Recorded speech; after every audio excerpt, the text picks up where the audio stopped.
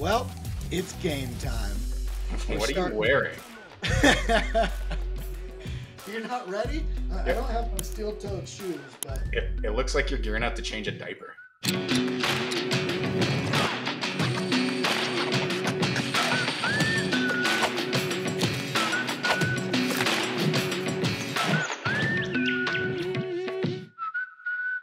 now what this is, folks, is this is a new trend. What we want to tell you and what we want to educate and what we want to spotlight is real world projects. What's happening out there? My LinkedIn is a flood of mass timber projects throughout the world. There might as well be 30 to 40 to 50 to 60 projects. I can even just show you right now just because it becomes overwhelming. So what this is a spotlight of just what's happening in the world of mass timber. And so one of the things that we're trying to do here is just share what's going on, like Nick said, but then also give you guys the tools to be informed, to be educated, to be up to date on what's going on in mass timber. We're going to be doing these on a pretty frequent basis. So if there's anything you guys want us to talk about, shoot it our way. We got a couple of pretty impressive projects that we're going to talk about today, and I'll let Nick jump into the first one. So this is the fun part about this game. We don't know which projects are going to come into play because all we're doing is scrolling and just letting you know some of these really cool headlines, some of these really cool titles. One thing, though, that I saw recently that started jumping out at me was the Google headquarters that Michael Green Architecture created and designed. This just unfolded. Just kind of speed through a couple of these pictures. This is in Sunnyvale, California. Completed. It's stunning. Clearly, this is Michael Green is the best around when it comes to one of the best around. One of the things that I think you're seeing a big trend of, and it's not new to anybody in the industry, but like all of these huge mega corporations are going all in on mass timber. So we're talking about Google, obviously, but everybody knows about what's happening down in Arkansas.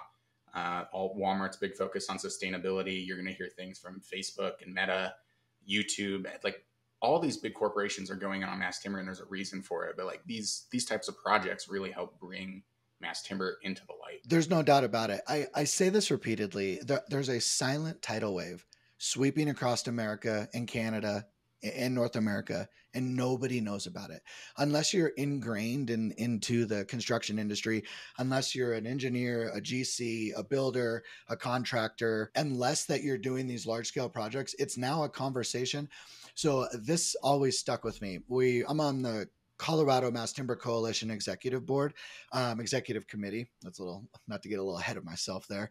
And Greg Kingsley, the CEO and president of KL&A Engineers and Builders out here in Denver and Golden, Colorado. We were talking about the difference between now and just about 3 or 4 years ago. He said the difference now is we look at about 500 to 600 projects a year, 500 or 600 projects a year. Just look at. They don't do 500 or 600. They look at seriously to see if they will do it.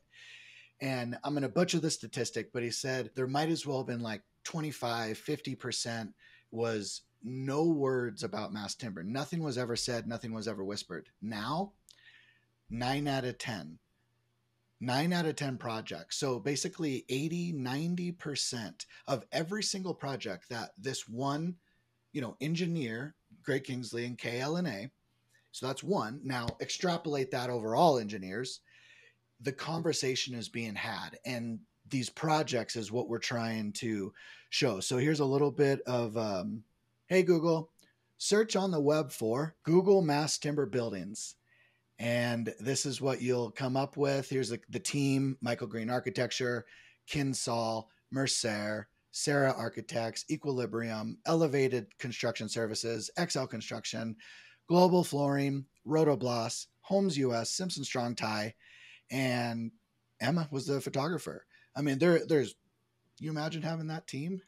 That's like a pretty star-studded lineup right there. Like you got a lot of the big players if you're going to hear in the mass timber industry. But it's Google, so doesn't surprise you on that front. But what I think does happen when these flagship projects come out, because Google is Google, right? They have an extraordinary amount of press. And so it kind of like brings mass timber into the mainstream, if you will, especially with platforms like Google and YouTube and Facebook, or Meta, I guess now. which kind of tees into one of the things that I want to talk about. Is kind of like media coverage and talking points around mass timber, because like there's, like you said, it's a tidal wave that nobody really sees or hears unless you're in the know and you're in the industry. And so when you talk about, oh, we're building these crazy awesome buildings with timber, people have like a lot of objections around it. Like people are like, oh, what about fire? What about carbon? What about trees? And so the project that I saw that caught my eye this week was back in Milwaukee. And so everybody knows about Milwaukee and the mass timber industry because of the Ascent, one of the tallest timber towers in North America. And so, I think an hour outside of Chicago. yeah, exactly. And so that was Gochman, right, Tim? But yeah. Yes. Yeah. Tim Gochman. And so, and then everybody's been talking about like the Edison, another taller timber tower. But this one, again, from Michael Green, came across my inbox this morning. So I wanted to share a little bit about it. So this is actually going to be 55 stories. So Unreal. 600 feet. Yeah.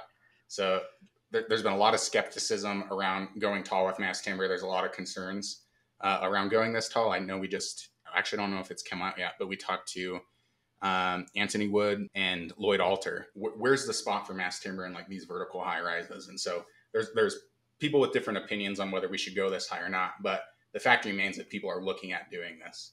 And so like the more, it just goes back to like that Google thing, like the more attention that gets on mass timber, the more it gets in people's minds, the more it becomes part of the conversation, just like you were just talking about with Greg. And yeah, and this stat right here, I just pulled a couple of clips out from the article. So $700 million project, 55 stories, 600 feet tall, and it'll be roughly 90% timber.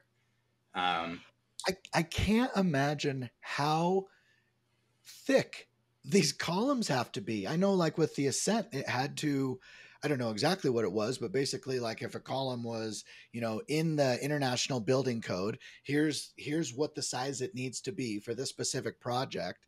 I think they had to like double or triple the size of their, the width, just so the char layer and the fire won't race in as fast. Yeah, and that's one of the criticisms around going tall with timbers, like your columns and your structural systems just have to become so massive. And then but doing those kind of projects, and I think it was the Ascent, I could be putting my foot in my mouth here, but they had to do a more intense fire burn char study to get it approved. I believe it was a 3-hour one. That might've been Timberlab. Let me check on that really quick. I think you're right. I think that was Timberlab was an association with Tim Gochman with, oh dang it. Now I need to look up his company name. Newland, right? So Timberlab did do a 3-hour glulam column fire test rating for the Ascent specifically. So like every time you're pushing boundaries, like new testing, new innovations is coming through, which is super exciting. Well, I encourage people to go check out the article. Timberlab has a whole piece on it. Look at that char rating, and so they had to go through and prove that mass timber is doable with a 3-hour rating, whereas previously everybody's looking at it too. But this kind of pivots directly into some of the comments, which I thought were super interesting on this article. So this article is from CNN. It quotes very heavily from Michael Green. It's not very long. It kind of just touches on the details of it. But in there was a section called Why Mass or Why Timber. And so in there, they just like very briefly talk about, the building industry's carbon footprint and then how timber can help with it. But they didn't really go into the weeds very much. Like the gist of the article was trees store carbon. That was kind of like the takeaway from that. And so when you go into the comment section, I wasn't expecting to see this, but maybe I should have. This is what the comments section looks like. So it's all about fire and deforestation. It's like towering inferno, wood plus fire, not good. And then, cutting down an entire forest to build this building, all that kind of stuff. And it kind of, I think one thing, Nick, that we see a lot because we talk with everybody in the industry is like, we just kind of take the answers around these questions for granted. So it's like mass timber equals burning building. It's like, no, mass timber can meet the same fire codes and ratings that other structural material can meet, as just evidenced by those tests that we just put up from Timberlab and the Ascent. But other people don't know that, right? And so when people just think you're going to build a tower out of wood, it's just going to burn down. It's what it is. It's pure ignorance. Like it's what you don't know is you don't know. It's the unknown, because it's a 2-minute conversation about sustainable forest management. Forests are a living creature, just like us. We're going to die, we're going to be born, and we're going to die. With a forest, same exact thing. Just think of trees. And those sweeping fires come in and they burn so hot because the forests are overgrown with deadfall. And what that creates is just these fire loads that are unbelievable. I can speak on this just a little bit. I was a firefighter for a decade. I got the proof in the back. I got my firefighter helmet up there.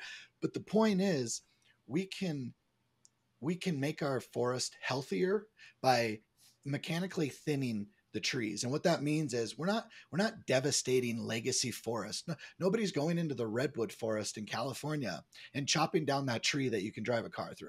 It's not what's going on. And it's laughable because you're right. We're so ingrained in it. And my both sides of my family are in the lumber world. And so maybe we take it for granted, but the point is, it has a life, and if you want it to go up in smoke, sit back and watch the California fires take over. I was just talking to one of Kale Rice in Missoula. He said it was raining ash 2 days ago. You had to take your 6-week-old daughter to the hospital because the ash and the smoke was so bad. You're in Missoula. Yeah, it's It's like this. insane.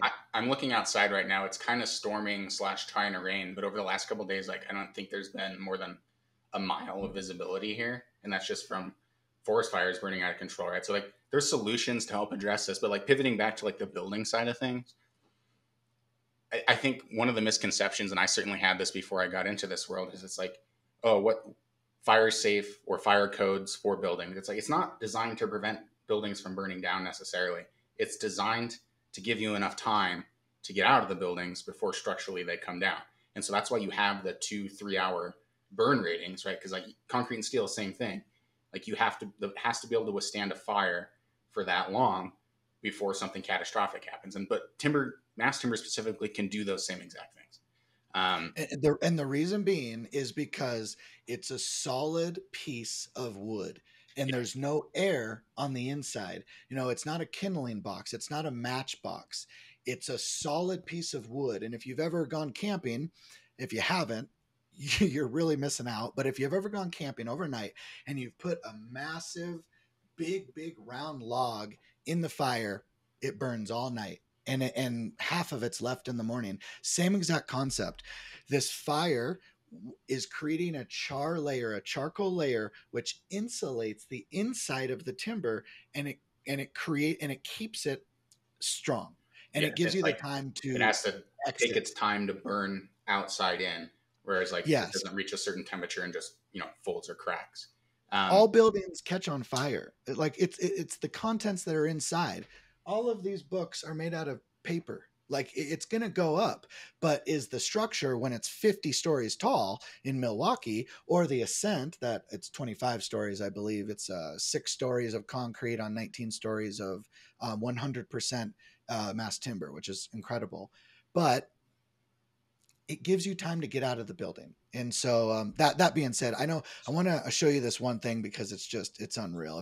If you so don't want to go big, So go while ahead. you're pulling that up, so it's like these talking points, so like specifically around fire and deforestation, like these are things that we as a community or as an industry really need to be educated and be able to talk about really quickly, like elevator conversation style stuff. Like, yes, you're going to be able to sit down with an architect or an engineer or a developer, whoever, and like get into the weeds. But I run into this all the time where people are like, well, what do you do? And I tell them about mass timber, and the first question is like, isn't it going to burn down? Like, what do you mean you're cutting down more trees for this? And so keep this in mind. Like, have these talking points, like the summarization of like where we're at and what it means for fire and for forest deforestation. I've got some resources for people and some stats. So just to give you an idea, here's thinkwood.com, but here's a real world test case. During a fire resistant test of a 5-ply cross laminated timber CLT panel wall, the panel was subjected to temperatures exceeding 1800 degrees Fahrenheit and lasted 3 hours and 6 minutes, far more than the 2-hour rating that building codes require. Right. On the deforestation side of things, I wanted to kind of like address a few things from a few different books I've read. So the first book I'm looking at is Forever Green: The History and Hope of the American Forest by Chuck Lovell. He's the keyboardist for the Rolling Stones, but also a tree farmer. We actually did a podcast with him, like one of the first ones we did, I think it was like number 3 or something like that. But in this book, I highlighted a couple things. So basically he talks about like when the earliest pioneers came, there were about 1 billion acres of forest land. And this book was written in 2001. He said now American forests cover about a third of the country, so 749 million acres. And so you can say, well, did we lose 25% of the forest? Yeah, you did temporarily, but we also built a population of 300 million people across those years. But here's the fun thing.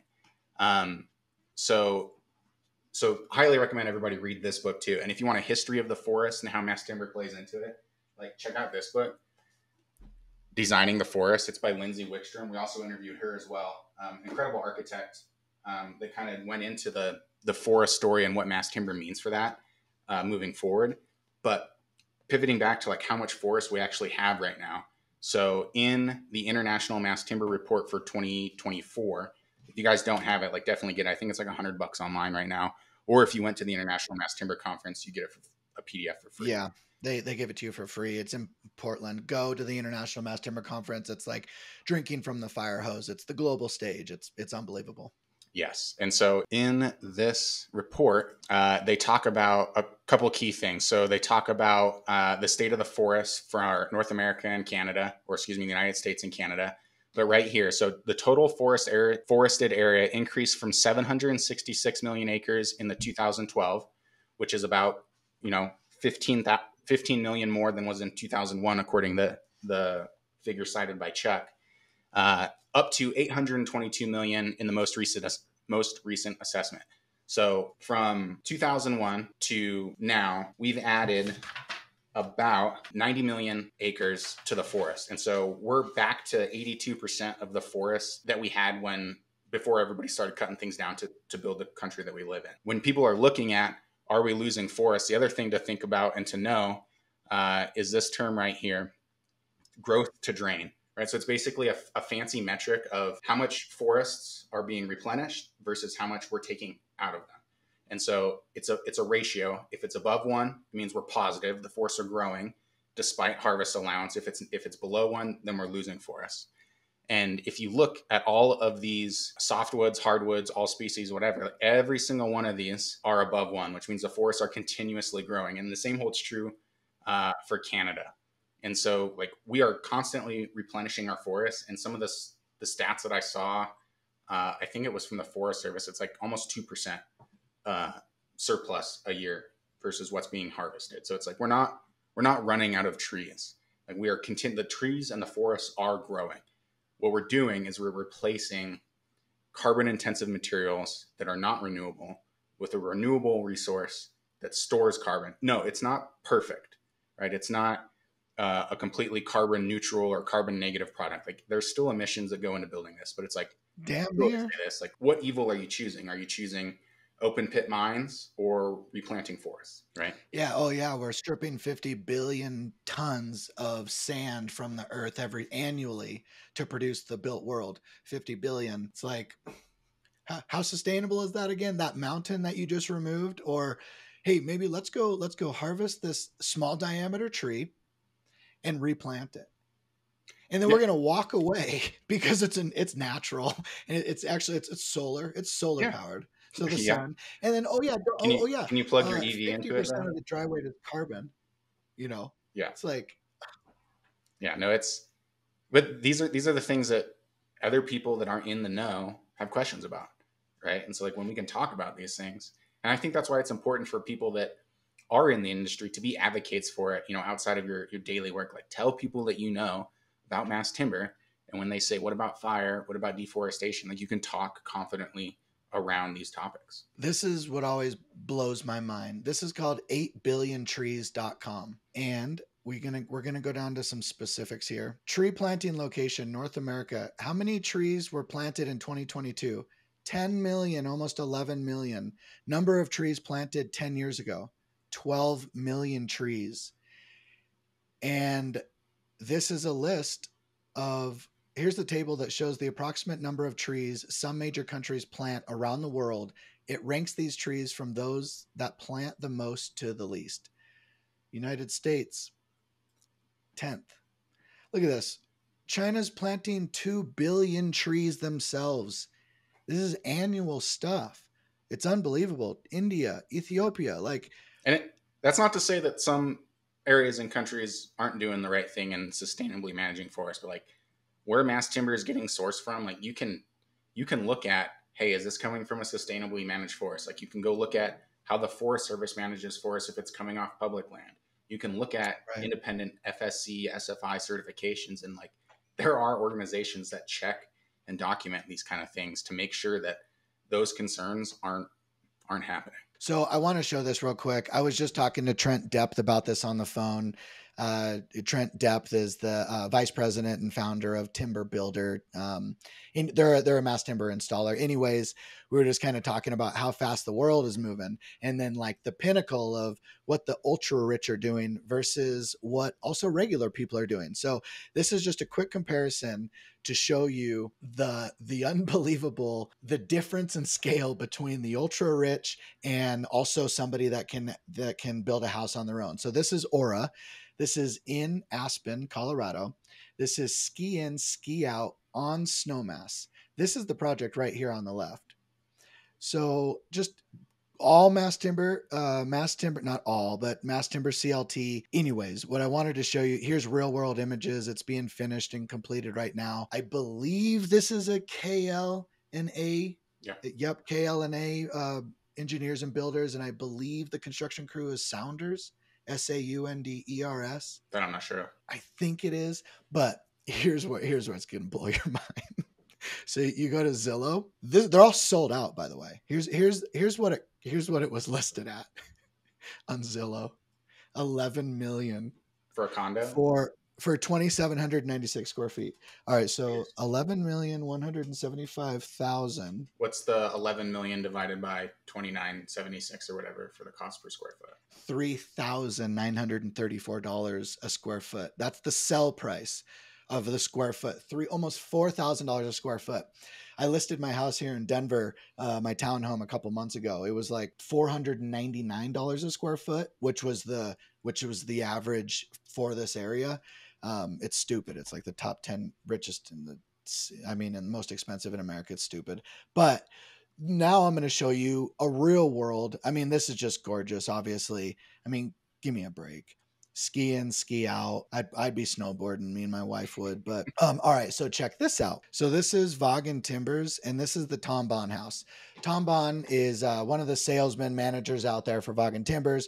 Great guy, awesome to have a beer with. He's got background wrestler. He's just a good old boy, small town, mountain town guy.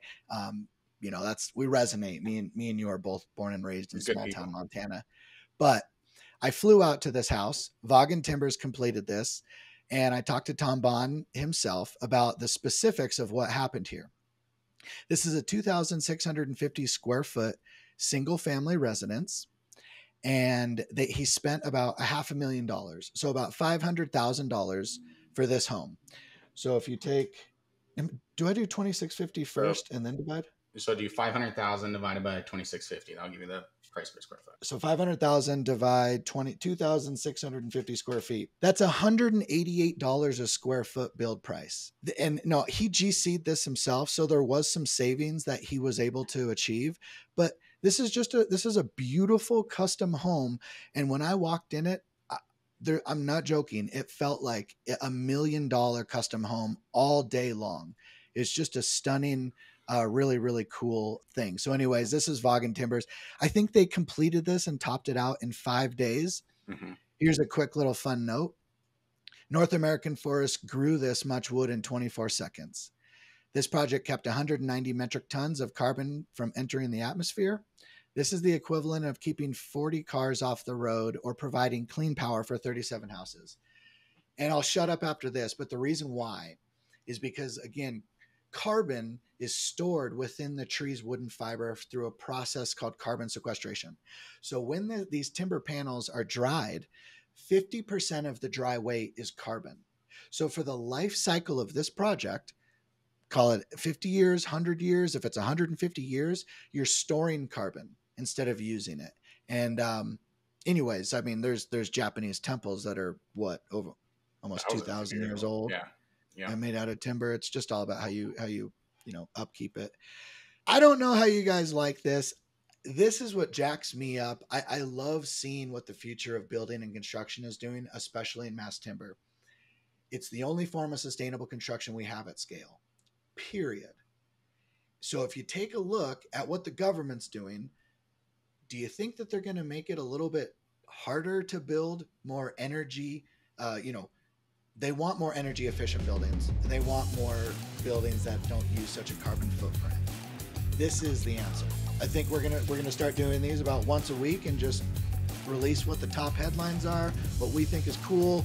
We love feedback. Let us know what you see. If you have a really cool project, put it in the comments. We'll check it out. And we love you. Yeah. Yeah. Like Nick said, like, tell us what's cool, what we need to see, and what we need to talk about. And if there's anything you guys can help you out with to have these kind of conversations, like, let us know. We'll point you in the right direction. See you on the flip side.